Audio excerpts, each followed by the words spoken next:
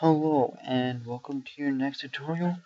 Let me just move that aside. Let me make sure that I am recording. Okay, I'm recording. In this tutorial, we want to begin by drawing some objects onto the screen. It is very easy to do compared to regular OpenGL commands. I'm going to show you how we do it. So, let me explain something real fast. The library, takes an object-oriented approach to drawing things onto the screen. So we're going to be using vertex objects, quads, and triangles as objects and classes to send the information to the GPU, or OpenGL, or whatever you want to call it. Declaring a vertex and triangle object is very simple, and I will outline how to do that right now. All you'd have to do is say vertex. It's going to be a pointer, and the reason for that I will explain later. Vertex 1. We're going to name another one vertex 2, vertex 3. And just do this new vertex, goes new vertex, and equals new vertex. In fact, if you wanted to, you could write it like this. And if you wanted to be very fancy, you could write as vertex pointer, which is the same thing as this, only it's a pointer. And I mean, you could write vertex pointer right here, and it looks a little cleaner. If you want, actually, you think I'll do that instead.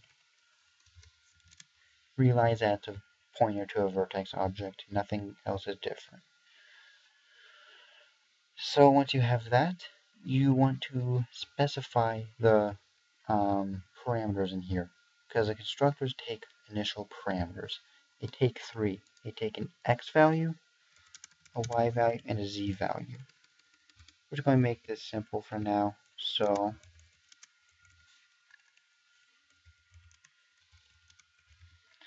like so. Oops.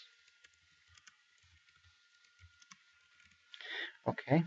Once you have that, you have to specify a color object. So it's going to be very easy. Color pointer, and let's name this red, equals new color.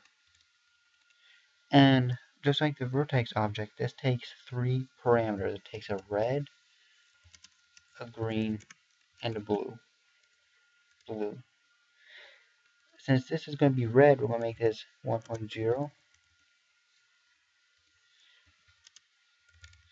And basically what this is this is saying 100% red. Not one red. This means 100% red, 0% red, and 0% red. You can't have 200% red. And the reason for that is because when you have ambient lighting and stuff, if you set to 200% red, that means that initially without ambient lighting, it'll just be the same as 100. But if you have ambient lighting on, then if you had 2 colors, red and color pointer extreme red or something like that, and you had this 2.0 instead, if you have ambient lighting that dims the color, this will be 2 times brighter than this. But if your ambient lighting is the same, this will not do anything, it'll just be treated as 1. Once you have that, you want to finally make your triangle object, and we'll name this triangle equals new triangle. We're so happy making triangle. Vertex 1, vertex 2, and we would guess vertex 3 and red. What this is doing is this is basically saying we're making a new triangle, and the vertices are going to be drawn in order from vertex 1 to vertex 2 to vertex 3, and on top of that we're saying that the triangle is going to be red. Very confusing stuff, I know. Once you have that, you can go down and you can substitute test draw with draw triangle. And very fancy name, triangle. If you build that and if you get an error, we shouldn't get an error. We get no errors and no warnings. you try to run that, you will notice it doesn't come up. The reason for that is because these are all the same coordinates. So let's just change it up a little. Let's make some random coordinates. You don't need to be anything in particular. Something like that should do. And if you do that, you should notice, again, our triangle doesn't show up. The reason for that is because our camera is sitting at 0z, 0x, and 0y. So if we have it on the z, 0, 0 plane, it's being drawn, we just can't see it. So we're going to instead set these to 5. Actually, we're going to set these to -half. So that will be drawn correctly. And if everything goes correctly, you should have a triangle, maybe not. Let me try that. Maybe it'll run correctly for once. Oh.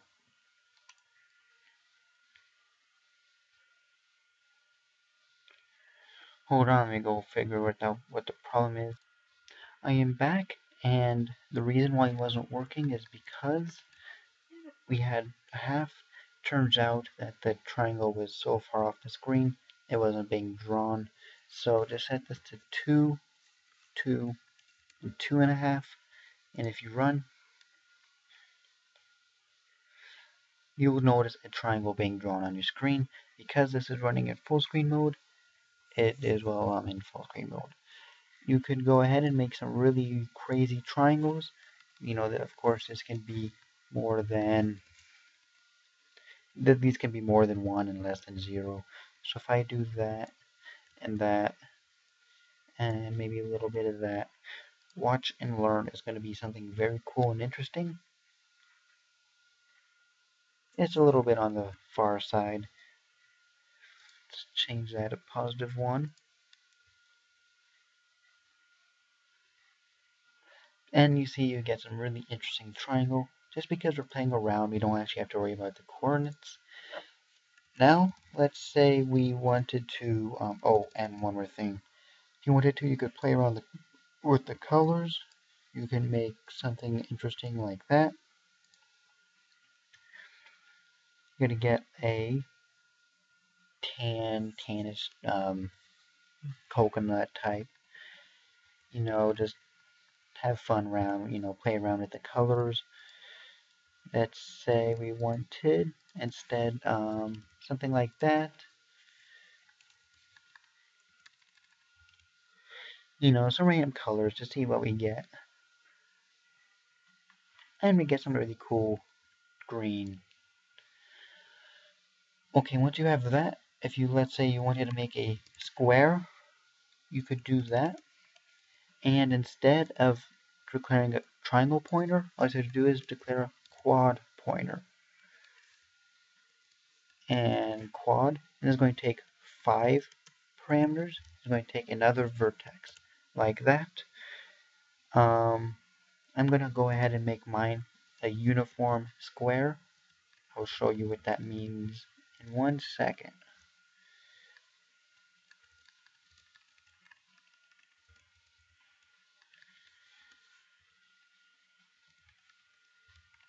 Okay, so basically what we're doing is we're making a corner up here, and then down here, and then down here, and down here.